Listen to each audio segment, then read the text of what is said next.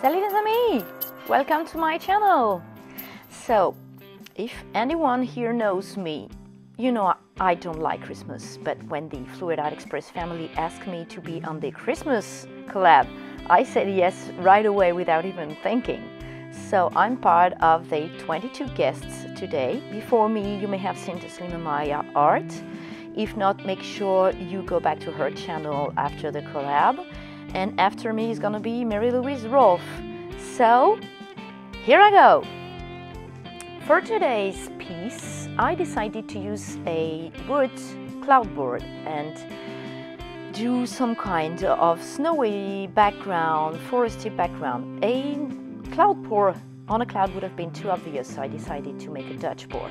I used my Royal and Landmico white, and then I decided to use three colors. The first one is a house paint. It's called Pasadena. It's a very dark gray, bronzy color. Then I used a gold color house paint, and then I used this little piggy unicorn that I had on my shelves for a while. And you're seeing me blow out my piece. I'm very pleased with the placement, but I had too much paint on the center, so you're gonna see me blow this piece out more. Then I stared at the result and thought that it was missing some of the unicorn. So I decided to pick up some cat hair out of the piece as usual, and then put some unicorn back and blow it out again. Then I let it dry, and after it was dry, I thought it was still missing some of the unicorn. So you're not going to see me do this on camera, but I decided to do some washes of the unicorn pigment because it's a very transparent pigment, and I did it after it was dry. So you're going to see the color shift between the blue and the purple and the pink here. So that's the dry result of the Dutch pour. Then I decided to do a template, but it's a surprise, so I won't tell you what it is until the end. You're gonna have to guess. I decided to outline my piece with some glitter glue that I found in a craft store called Action.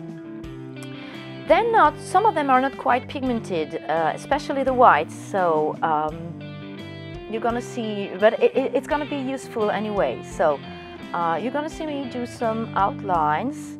I think I'm gonna leave you with the process for a while, so you can enjoy the music. And I'm gonna come back in a while to explain you what I did after the outlining with the glitter glue. So sit back, relax, and I'm gonna come back later to explain you more. Oh, I forgot to tell you something very important.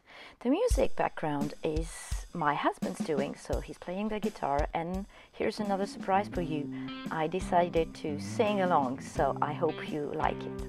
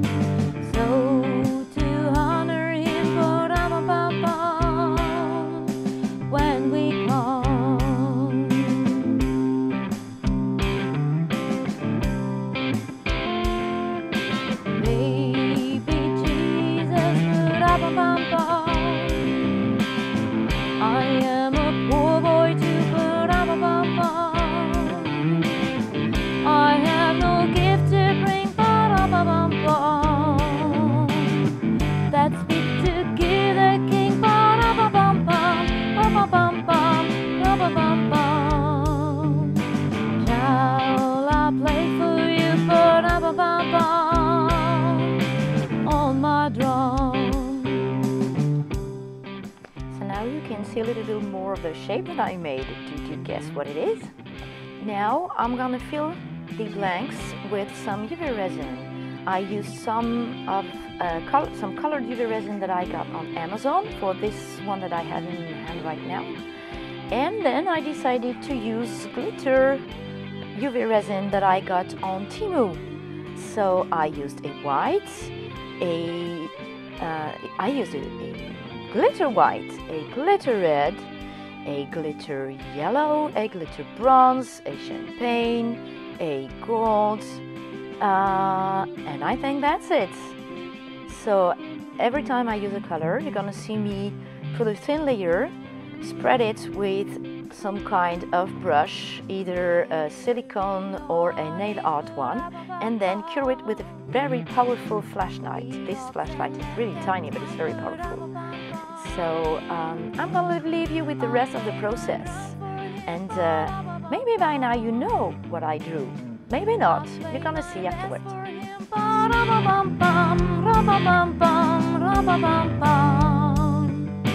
Then he smiled at me, me and my drum.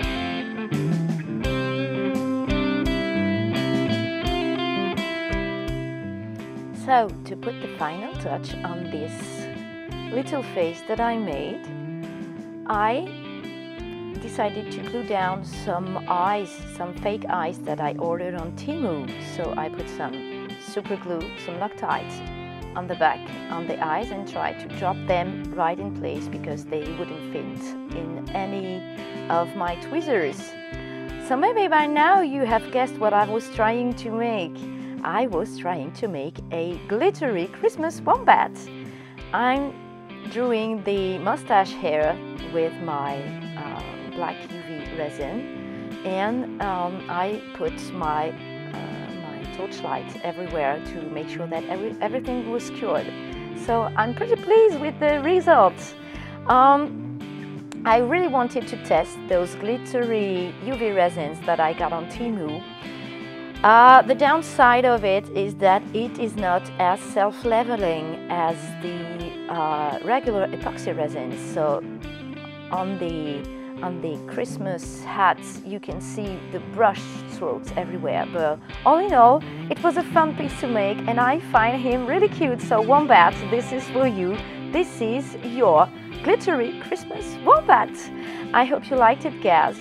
I'm gonna show you some footage of it. I put it on my wall as a Christmas decoration, and I find him so adorable. I hope you like it. Thank you very much, guys, for inviting me again. I hope you liked the video, and hope I see you soon. Bye, guys.